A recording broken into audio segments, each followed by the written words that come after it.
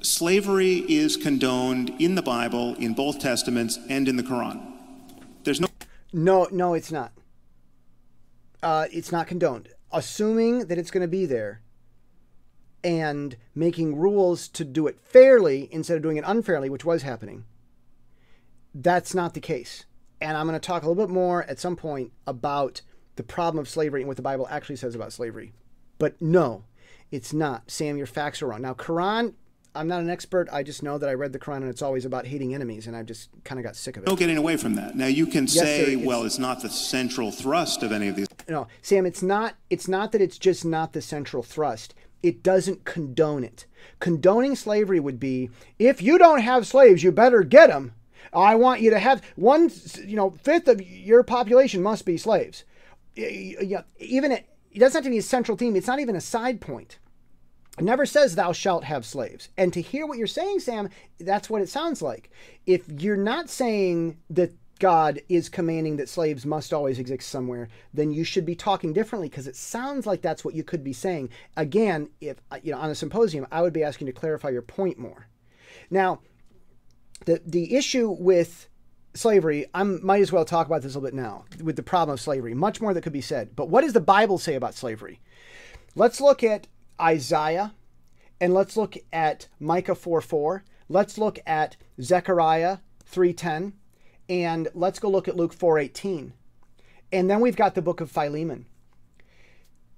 Actually, you've got Isaiah and these other Old Testament prophets. These are a little bit later Old Testament. The prophets are prophesying about what's going to happen when the Messiah comes back, or whatever. The Messiah's on earth, and there's this time, it's a millennium reign, 1,000-year reign, Revelation says, when the Messiah is reigning as the Jewish one world dictator, and everything's just so wonderful for 1,000 years. 1,000, not 2,000, 1,000 years. And in that time, the books I just described, Micah, Zechariah, Isaiah, they say that no longer will one man build a house and another man will live in it.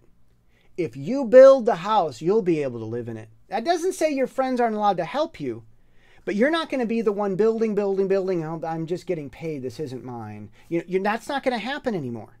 No longer will one man be working in the farm fields, but another man is getting the food, and he's not. That's not his. It's someone else's work that he's doing. No, it doesn't say you can't help your friends, but this is actually describing employment. When the Bible describes the ideal utopia, millennial utopia that's coming, slavery isn't there, Sam, and you're not saying peep about this. And Jordan, you're not asking him to either, because you're not familiar with this topic either. When we look at that end utopia, it's not, of course we don't see slavery anywhere. Not only do we not see slavery, we don't see employment. There's much more that I'm going to say about this when I talk about the problem of slavery. But the Bible isn't saying this. Now that's Old Testament. That's old. Now the prophets in the later part of the Old Testament, Isaiah, and then we've got Micah 4:4 and Zechariah 3:10. But then we've got Luke 4:18 and 19, where Jesus shows up and he says, I've come to proclaim release to the captives, recovery of sight to the blind, and this is the verse 19. This is the favorable year of the Lord. The Lord is giving his favor this year, and there's a lot to unpack with the language and Jewish tradition and stuff. But the Jesus comes released to the captives. In other words, Jesus knows that they're not released yet.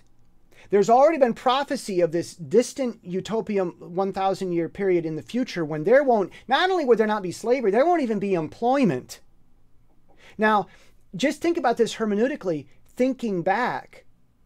In that millennial time, when employment is unheard of because there's so much prosperity and everything is so incredibly fair,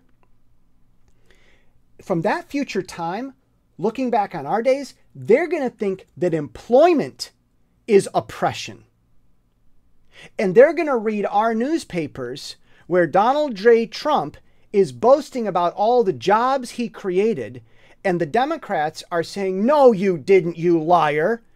because both assume that employment is a good thing, and the people in that millennial time period are going to look back on our days where we want employment because things are so bad that we don't know are so bad. And they're going to say, what evil, horrible people to have employment. Why didn't they eradicate it right away? Oh, that's what they're going to do to us if they look on us how you, Sam, are looking on those times thousands of years ago in the Old Testament.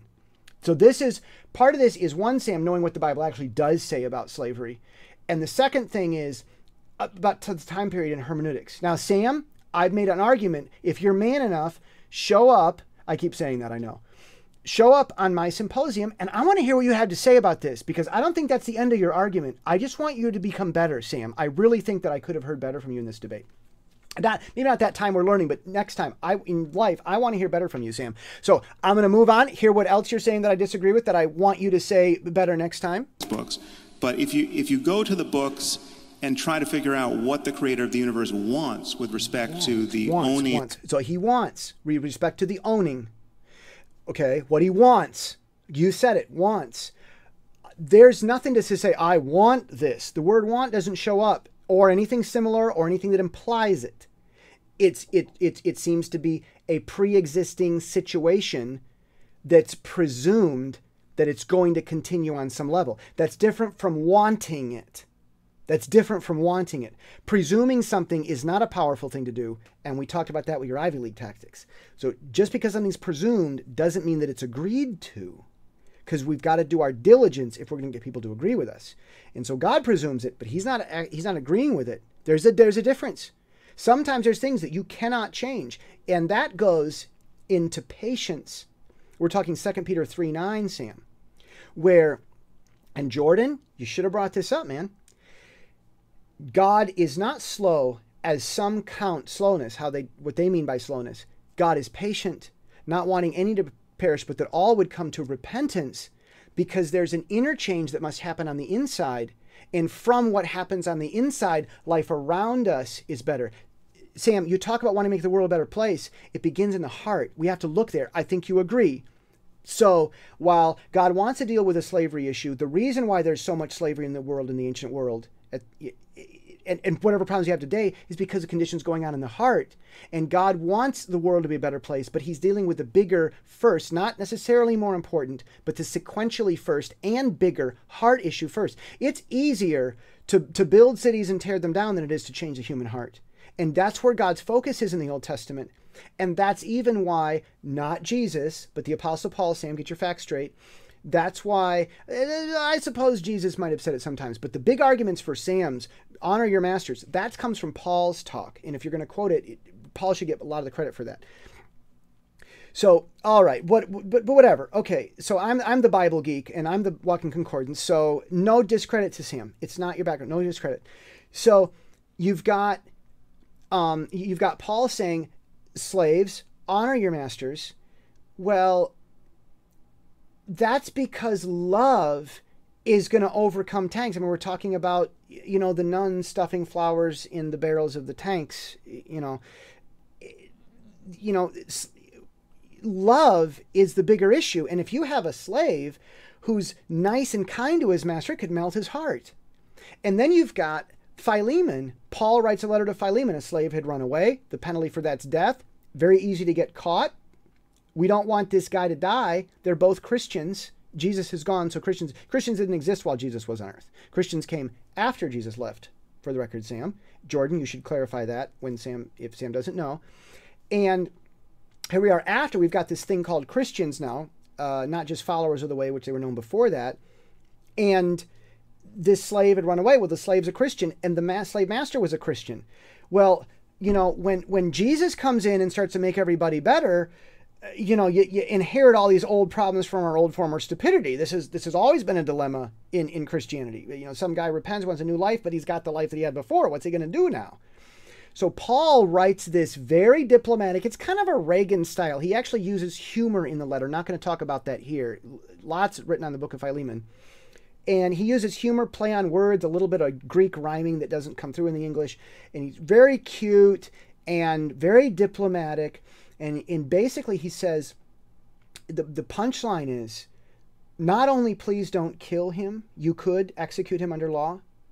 It's your choice as the plaintiff. Not only don't kill this slave that ran away, but please free him. Don't accept him back as a slave. I'm not returning to you in hopes that he's going to be a slave. I'm returning him to you because we have a love issue that's a greater issue, because we want to make the world a better place, not just this slave issue in the house right here. As horrible as that is, there's the world. And so love, this slave's coming back to you as a token of love. Now show it back to him and receive him as a fellow brother and free him. And Paul asks him to do this. Sam, why didn't you mention that? Jordan, why didn't you tell Sam that he should have mentioned that? No, this is not a God in a Bible that's advocating slavery, Sam. Facts. Now come on the Symposium podcast with me and tell me what you think about that. You got time to formulate your thoughts, but I want to hear what you have to say now. And needless immiseration of other people. It is. Slavery is really terrible. He expects you to keep slaves, and he's told you how to do it. No, I don't know.